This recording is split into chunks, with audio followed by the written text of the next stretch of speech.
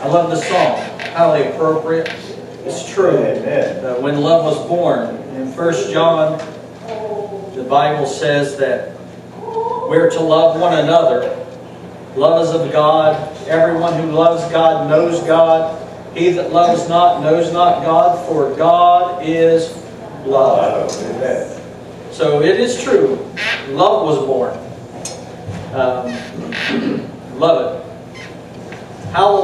How desperately are you trying to spend your time with Jesus? Is He number one on your list? Today we're going to look at just a few people that could not wait for the Messiah to be born.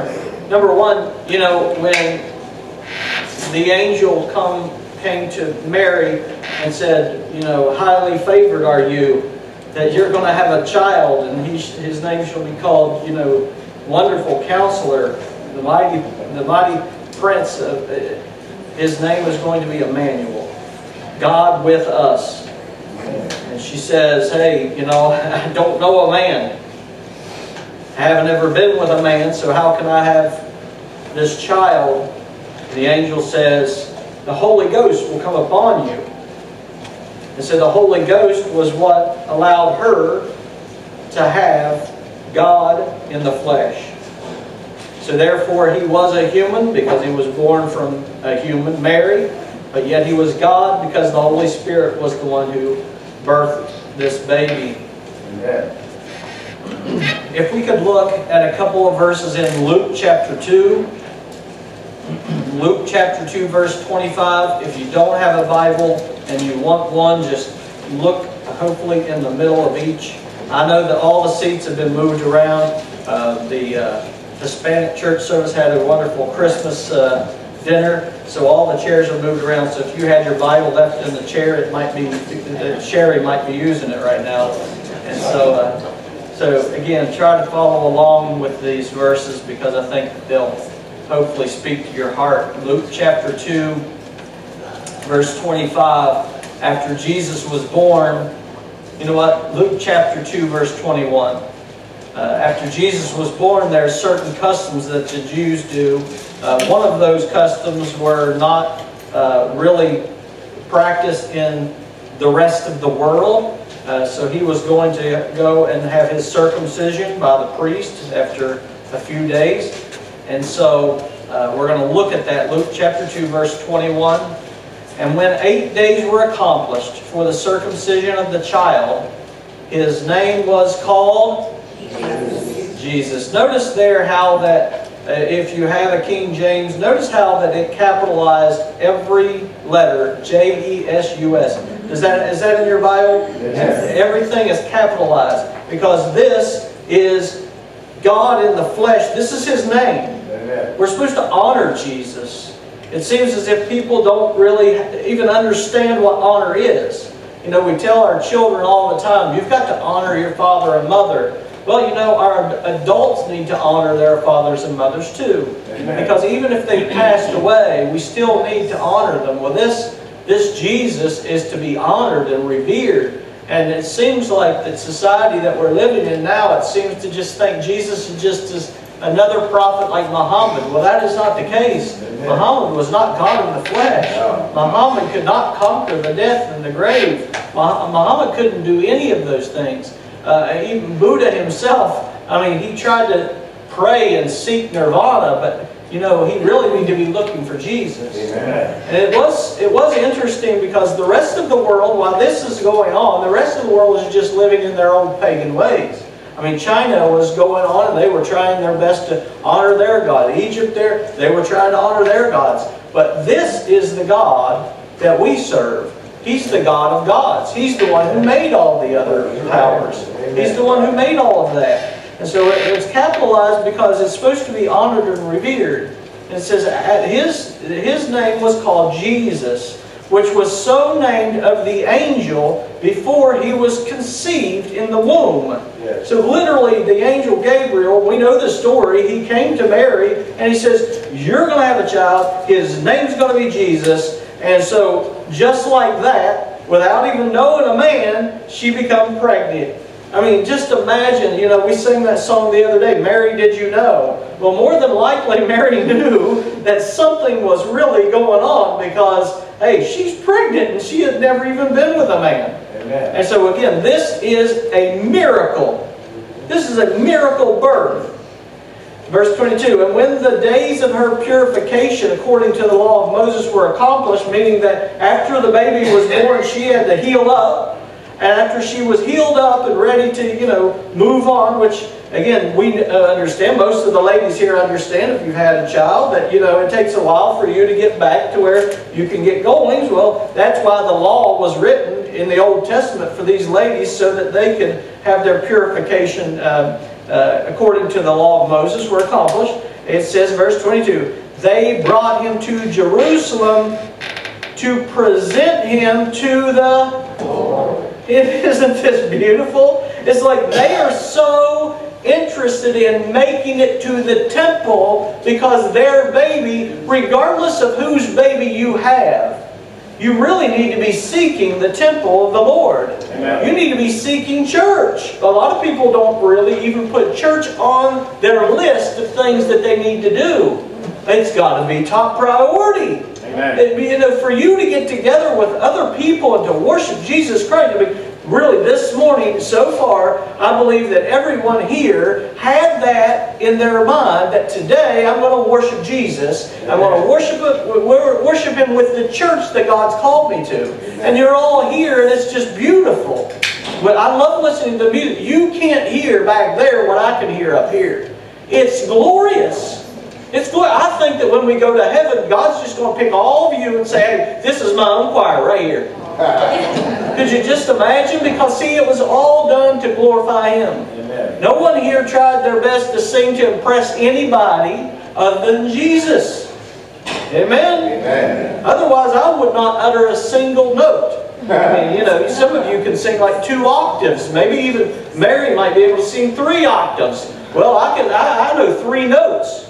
You know, but the deal is God already knows my voice. He created my voice, and He didn't create my voice so that I could say foolish things and nonsense and bad words. He did not create my mouth for that. He created my voice so that I could praise Him. I could glorify Him. I could tell others about Jesus Christ. Amen. God was born in the flesh. And it's just so amazing that people they don't honor that. This is your only chance to have everlasting life. Amen. And He had it all planned out. From all of those kings in the Old Testament who faltered and failed and served other gods, He already had a plan, and people knew what the prophets were talking about. The prophet Micah said, your child, that the Redeemer will be born in Bethlehem. They already knew. They were expecting the Messiah. So remember that. They took Him to the temple. They took Him to church to present Him to the Lord. Meaning they dedicated their baby to God the Father. Amen. As it is written in the law of the Lord, every male that openeth the womb shall be called what? Holy to the Lord. Every one of our babies that are in the womb are holy to the Lord. Amen. Amen? Amen. How dare anyone destroy a creation of God? Amen. So now, this creation of God is holy. But Jesus, He was God in the flesh. And they did everything according to the way the law was written. Verse 24, and to offer a sacrifice to that which is said in the law of the Lord, a pair of turtle doves or 2 young pigeons. Meaning this, they even, listen, I think John was looking this up the other day. Why did they offer a sacrifice to the Lord? They offered a sacrifice to the Lord to praise Him and thank Him, but also they were in flesh and they were sinners. It's true. So when people say that Mary is the Queen of the universe and never sinned, why would they offer a sacrifice? She was just like us. Correct. And she was a human who was born in a sinful world, and she gave birth, and she was chosen to do God's work. Ladies and gentlemen, regardless of what your past looks like, regardless of what your resume of sins look like, regardless if you've sinned more than anybody else, Jesus Christ offers an opportunity for you to become one of His children. Amen. And you are qualified to do God's work. Amen. Your voice is qualified to be an evangelist. Right. Your voice is qualified to be a prophet. Your being is qualified to worship Jesus Christ. Amen. Mary was no different, and we should never think that she is more holy than anyone else, but she is highly favored. Amen. Wouldn't you be highly favored? Amen. That if God just came and said, I'm going to let you birth the Messiah of the world. Amen. And just imagine Joseph, her soon-to-be husband, was probably thinking, you know, praise the Lord that I get to parent the Savior of the world for all of eternity. I mean, imagine that. So they go to the temple. They offer a pair of turtle doves and young pigeons. Verse 25, look at this. And behold, there was a man in Jerusalem whose name was Simeon. And the same man was just and devout, waiting for the consolation of Israel. And so, I mean, he's waiting for Israel to be complete. They had been waiting since the Old Testament, at least 600 years. They were waiting, maybe perhaps 600. They were waiting for there to be a king that would rule and reign forever in Jerusalem. Amen. They'd been waiting for that. And it seems like every single time Israel kept messing up and sinning, and God had to punish them. Why did He punish them? Hey, if you love someone, you want to correct them. You want them to know that when they do things wrong, there are consequences. God already told them there were consequences, and they still served other gods. So the Babylonians took over, and then the Medes and the Persians took over. Eventually the Romans took over. But the people who honored God were still waiting for the Messiah. Take this in consideration. No matter where we're at, no matter what the government does, no matter if we go bankrupt, we who are followers of Jesus Christ are waiting and looking for Jesus to come back. Amen. We should always be thinking, no matter who claims to be the Savior of the world, we already have our Savior. Hallelujah. And now, Jesus Christ, we should be looking forward to Him. Looking forward to Him taking us home. Glory to God, yes. This man, Simeon, was waiting for the Messiah, the Savior of the world. Praise God for that. Amen? Amen. It says that he was waiting for the consolation of Israel. Look what happens. And the Holy Ghost was upon him. The Holy Ghost works like nobody's business. He's all over the place. He was working, and the Holy Spirit allowed her to receive the Savior of the world. The Holy Spirit comes to this man. Are you filled with the Spirit of God? Amen. Do you know that you know that you know that if you were to die today, that the Spirit of God within you makes you perfect before God? Amen. If you don't know that, you're in the right place. Because this is the place to where you can know for sure that you have accepted Jesus Christ and that He gave you a new birth. Amen. Jesus said to Nicodemus, what? Ye must be born again. How can I be born again? Can I enter into my mother's womb a second time? You must be born of the Spirit. Amen. You are another being in the spiritual realm. Amen. A lot of people think, well, that's just too wild. I don't think that I can have faith in that. Well, eventually you have to have faith in that, or you don't have enough faith to believe that Jesus Christ died for your sins. Amen. You have to believe that. You have to have enough faith to believe that you will be in heaven when this body crashes. Amen. He was waiting. The Holy Ghost came upon him. Look what the Holy Ghost tells him. And it was revealed unto him by the Holy Ghost that he should not see death before he had seen the Lord's Christ. Amen.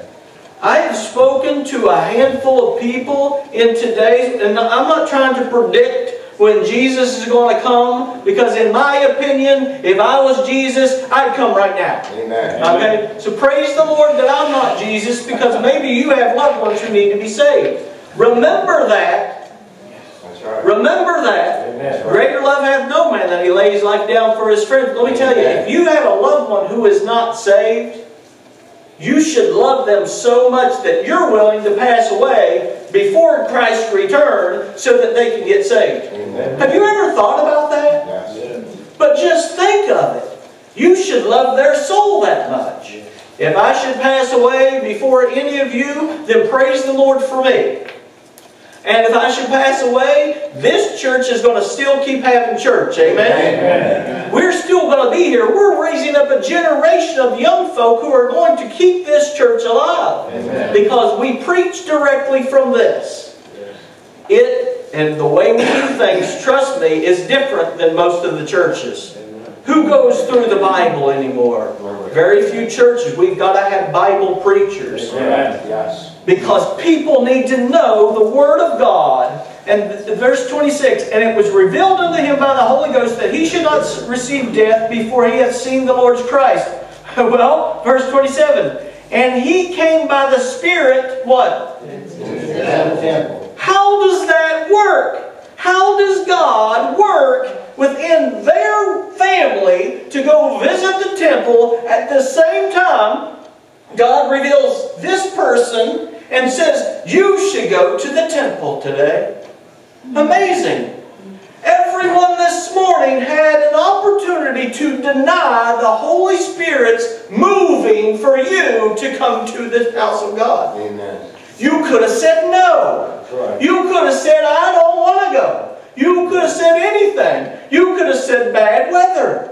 You could have said anything. You could have denied the Holy Spirit driving you here. Yes. But you didn't. Amen. And see, the fact that you didn't is just phenomenal to me. Amen. The visitors that come in just about every week, the Holy Spirit is causing them to want to come to this place. Because it's not easy to find 90 Garfield Road.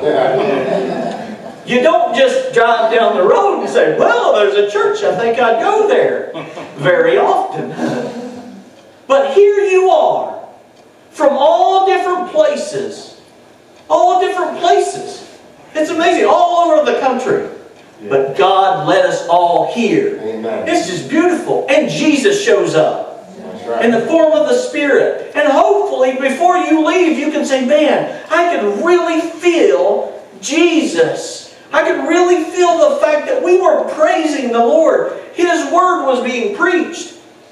The Spirit says to Simeon, you go to the temple.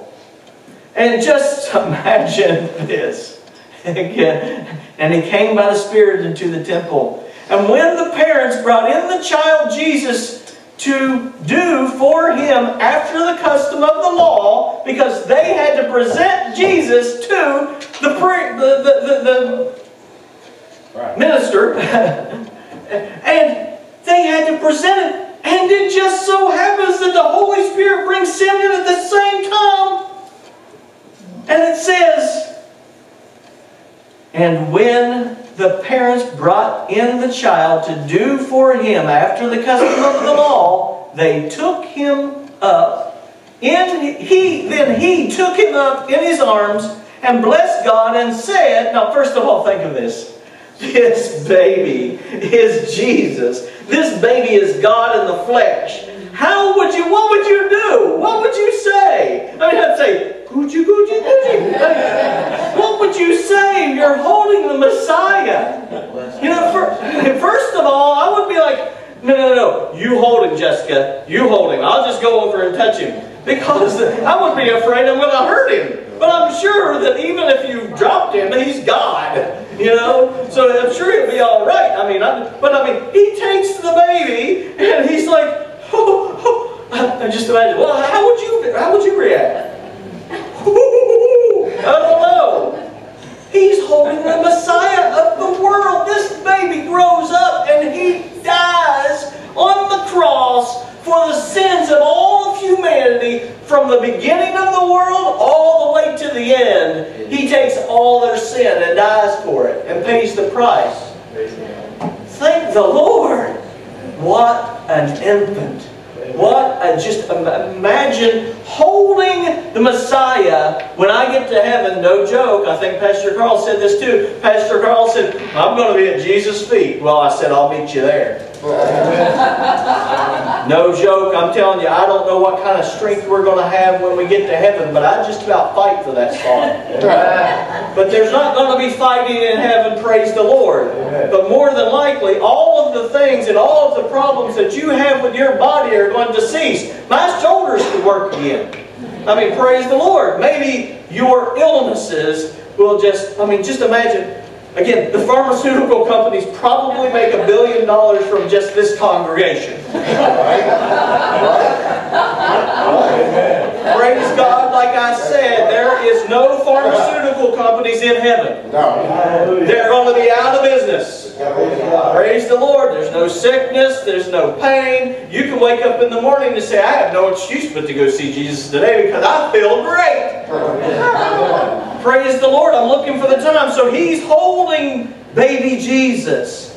So he took him up, verse 28, he took him up in his arms and blessed God and said, Lord, now lettest thou thy servant depart in peace according to thy word, for my eyes have seen thy salvation, which thou hast prepared before the face of all the people. Hallelujah. I mean, he's like, you know what? I know that my Redeemer was born.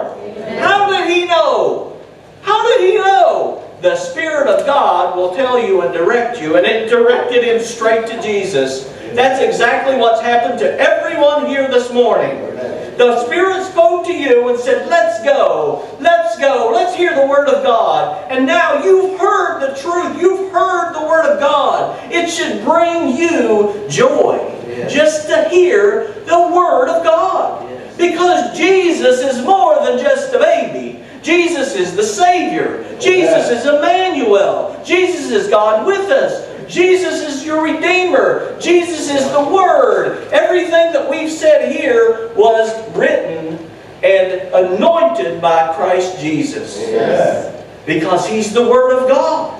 In the beginning was the Word, and the Word was with God, and the Word was God, and this is His Word. Amen. A lot of people will say, but men wrote that. Well, men who were blessed by the Holy Spirit of God to write down God's words. Amen. Just like He anointed this gentleman to go and see the Messiah, Jesus. Just like God spoke to you and said, I am giving my life up for Christ Jesus. Amen. I surrender all. That's a big deal. Yes. That is a very big deal. Have you surrendered all? Imagine him. He was waiting to see Messiah. He says, again, verse 30, for my eyes have seen thy salvation, which thou hast prepared before the face of how many people? All people. Not just the Israelites. Everybody. Including everybody who was there at that time, the people who were in times past, and even us today. It's all people. It's all people. Whosoever will, whosoever shall call upon the name shall be saved. It's not just the elect, it's everybody. Praise the Lord. It says, verse 32, and light, to lighten the what? Gentiles. Hallelujah. I mean, praise the Lord. Amen. Praise the Lord. He is the light. He is our salvation. If you're not as excited as I am, I mean, I just don't know what to do with you. I'm just, I don't know. I mean, praise the Lord. I got so excited I dropped my glasses. I don't even know what's next. Somebody read the next. Hold on just a second. I'll be right back. Praise the Lord. Praise the Lord for these. Amen. things which were spoken of him, I'd be like, oh my goodness, he's going to actually save the Gentiles too? And Simeon was like, watch my head, this is the right answer. I mean, praise the Lord. So he says this, and Simeon blessed them and said unto Mary his mother, behold, this child is set for the what? Wow. Again, of many in Israel, the fall and the rise. Meaning this, they and us, we have an opportunity to receive Jesus as our King. Many people have not, and that has led to their doom. That's right. But for us, we are rising. Continue verse 34. And for a sign which shall be spoken against, yea, the sword shall pierce through thy own soul also. Meaning this, I mean, think of it. We've even said, Jesus is the Word, and the Word is powerful, sharper than a two-edged sword, that's able to go in and cut asunder, meaning your spirit. He is the only one who offers redemption, salvation, and He's also the only one that you have to receive, or you will have doom fall upon you. It says that the thoughts of many hearts may be what? May be revealed. Do you know people that claim that they're following Jesus, but you truly know they have no regard whatsoever for Jesus? They don't talk like a follower of Jesus. They don't act like a follower of Jesus. They don't worship like a follower of Jesus, but yet they say that everything's okay. Christ Jesus knows the difference. Amen. 3 more verses. And there was one Anna, a what? That means that she told people about Jesus. Yes. What is a definition of someone who stands up in front of people and tells them about Jesus? Pastor. A pastor, a minister. And there was one Anna, a prophetess, the daughter of the tribe of Asher, which the tribe of Asher is down at the bottom of Israel. She was of great age. That means that she was probably, well, I'm not going to reveal to you because, I mean, I don't know what great age is, but we're going to look here at a number, and maybe the tax guy back here can do some math for me and find out how old it is to say that you are a great age. I try my best not to know your age, but notice this. It says of what age? Of a great age. Right? So if you live longer, you're great. Praise the Lord. So it says that she was of great age and had lived with her husband 7 years from what? Her virginity. Meaning, she stuck around with her husband, and it says this, and she was a widow of about what? 84 years. Yeah, so don't show your hands, but if you're over 84, then you're a great age. That's a great age for you. It says, which departed not from the what? She constantly went to church. Amen. She wanted to be where people were meeting God. She did what? It says, which departed not from the temple, but served God with fasting and prayers night and day. You're saying, but that's her. I can't do that. A little bit of not Spanish, but French. Au contraire, mon frère. You can do what she's doing. You can fast and pray. You can seek the Lord. You can come to the church and worship Him. She did it. You can do it. Don't give me your excuse. Give it to God. Amen. I think I said this before, but Rick was in a church with me a couple of churches ago. This gentleman kept calling me every Sunday. I can't come because of this. I can't come because of that. I mean, it was like 6 months. He gave me to choose every Sunday. How can you work all week and then Sunday you're sick every day? Yes. Or you just don't feel good that day. You make it to work. You're never late. You work all good. You get your paycheck. Everything's fine. But someday, I'm sorry, I just can't make it. I'm just wore out. Are you kidding me? Who's your God? I'm not trying to force people to come to church because I don't want that. I want you to come of your own free will. Because if you come to church because you feel obligated, that's the wrong reason. That's right. Amen? That's the wrong reason. If you come to church because you're wanting to meet Christ Jesus in spirit, then He'll show up. Amen. Doesn't the Bible say this? Seek and ye shall find. Amen. Knock and it shall be open unto you. You seek Jesus, you're going to find Him. I used to have one person at one of my churches, and you know what they did? Every time they walked in the door, they looked for problems. Pastor, you know, they forgot to take out the trash. Pastor, you know, somebody spilled something on the carpet. Pastor, I need to talk to you because you know what? I don't like the music. Pastor, I need to talk to you.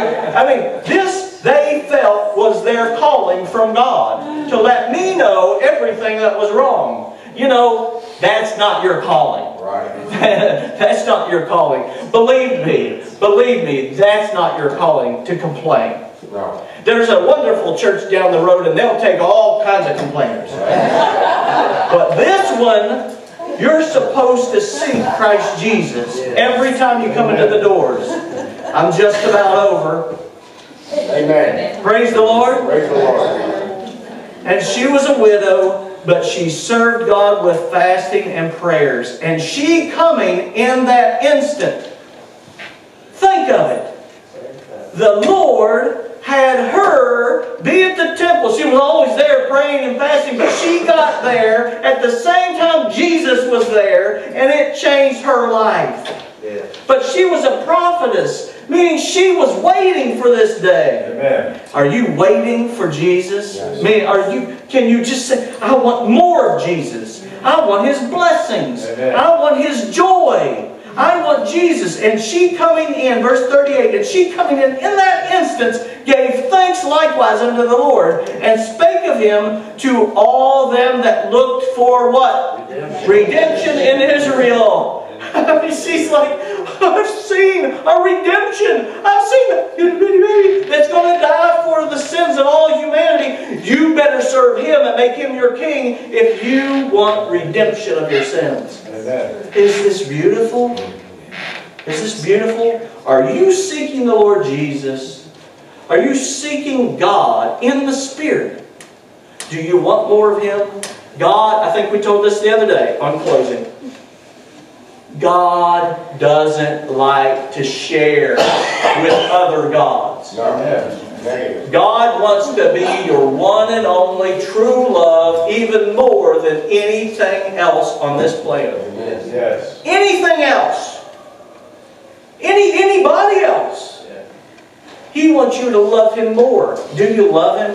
Yes. Well, let's show Him that we love Him. Amen? Amen.